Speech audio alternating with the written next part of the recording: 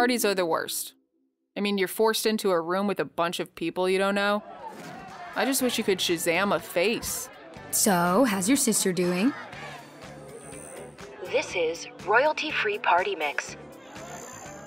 People expect you to smile, talk to them, and if things go really wrong for you, they will expect you to dance. Luckily, I've got some pointers to help you survive any party. You can just thank me later, even though you can't, because I'm leaving this party ASAP. Tip number 1. If you feel like ghosting, but feel bad for not saying bye, try this. Just don't say hi. Hey, Blair. Tip number 2.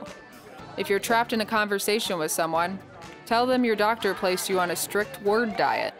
So, yeah, my cousin went to the same school as a murderer. I on word diet.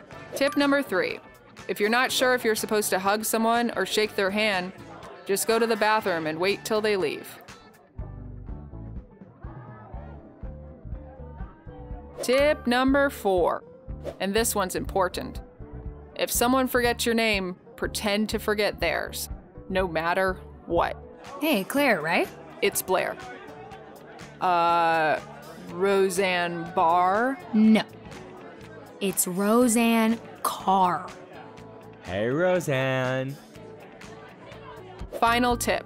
Always get evidence to make it look like you had a great time, even if you're talking to someone you hate.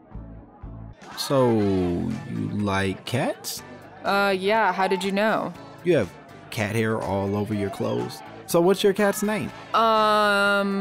Well, her name is Sylvia Plath, and she's a rescue. I mean, I adopted her, but I don't want to tell her till she gets older. I kind of feel like she rescued